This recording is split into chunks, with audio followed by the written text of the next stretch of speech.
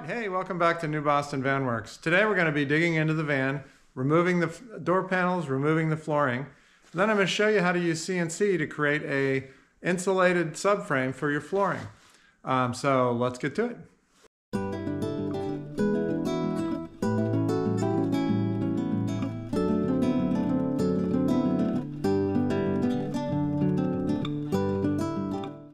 Okay, the floor's out. That was easy enough.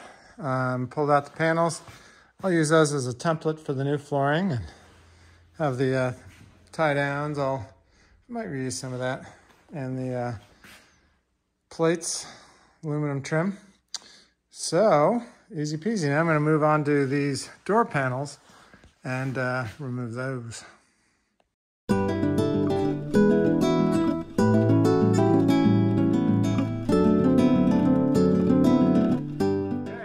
The floor is out of the van, obviously, and now what I want to do is I basically want to digitize the shape of the Mercedes-Benz floor. What I want to do is create a frame to go under the floor so I can raise it up, put insulation underneath, and then put the Mercedes floor back on top. It's good, strong plywood. Might as well use it, and fits perfectly. So basically, what I do is I use kind of a bit of a landscaping technique. And I basically got the center line of the floor, and then I drilled a couple holes here and here. And then I've got a tape measure where I've just put a little pin in it. And you can see, I just put a nail in there at 2 inches. And what I do is I just drop this in and then measure the perimeter at specified points, particularly corners, and then along the curve. I take a lot of points around the curve, and just do that. I take the center of all the holes and do that on the entire piece, and I do that twice. So I do it once at that point, and once at this point. And then what you can do is basically recreate the shape of the item in CAD just by laying in all the points that were gathered. And since you have 2 points, you can accurately lay out the entire piece. So I'll show you how that looks. So basically, here's the map I made of the flooring to be able to lay this out in CAD. And just take a lot of data points, measurements. These are all 2 inches longer, so I take a couple inches off that. And did about 50 points and lays out the entire floor. And then by replaying these into CAD, I'm able to basically get a perfect CAD model so I can CNC it. So I use Sketchup to enter the data points and create the models. And basically this is finished, but how I created it is you create the center line for the floor, and I put holes in the floor to measure at 3 inches and 57 inches, and this maps that to that. And then I use the trilateration plugin, which basically allows you to, from these 2 points, enter the dimensions I recorded when I actually measured the points in my notebook, enter these in, and it traces out the point exactly. Then I just connect these points and connect them together and create the outline of the object. It works great. If you'd like a detailed video on how I did this, just let me know in the comments.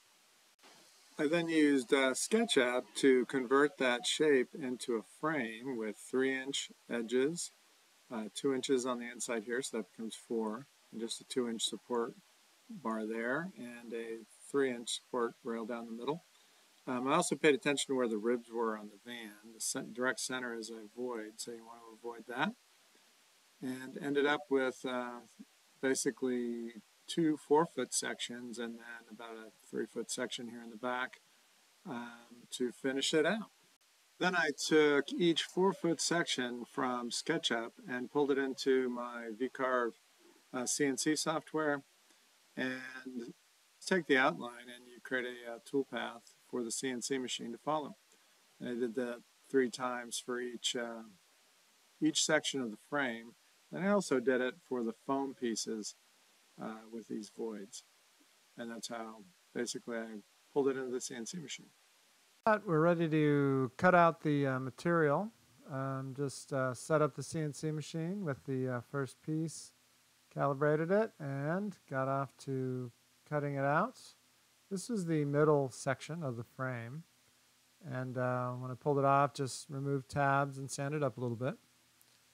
And then I went on to the front section of the frame and cut that out.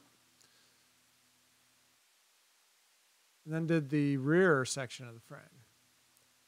Then just had the foam to finish up. All right, so here we go. We have the pieces all done. Here's the back section of the frame. And the front.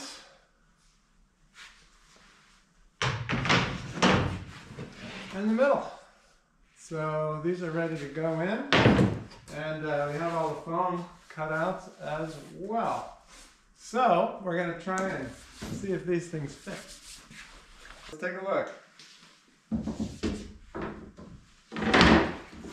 Well, that is very nice. Perfect.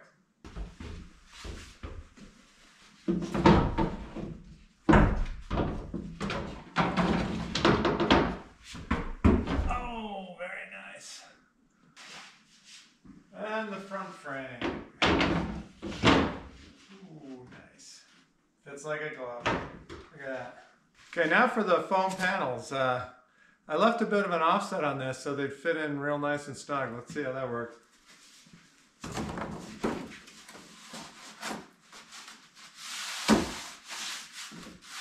Oh, that's perfect.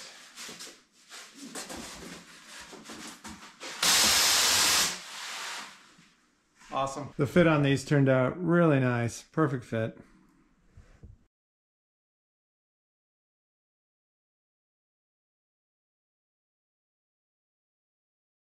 So I hope this shows the potential of using CNC to build out a van. The panels are extremely lightweight. You can be extremely precise, and it ends up with a really nice finished product, which is great. On my first van, I used CNC to build the cabinets, very lightweight. I used 3/4 inch plywood, but I'd cut out the centers of the panels to lighten them up and then inset a piece of 1/4 inch, and that worked great. The cabinets turned out really strong and very light. So I'm going to be doing the same thing with this van. And while you may think that CNC is not very accessible, well, it really is. There's plenty of people out there that will do your CNC work for you. You can outsource that easily, and in fact on my first van that's exactly what I did. I had no problem with that at all. They'll cut it out of any material you want. So it's a really good choice, and the only barrier is really learning how to do the design in Sketchup, which is actually really easy. I'll put a link to a video which I love that shows you how to really use Sketchup for woodworking. Okay, that's going to be it for this time. We have the insulated subfloor installed and turned out great.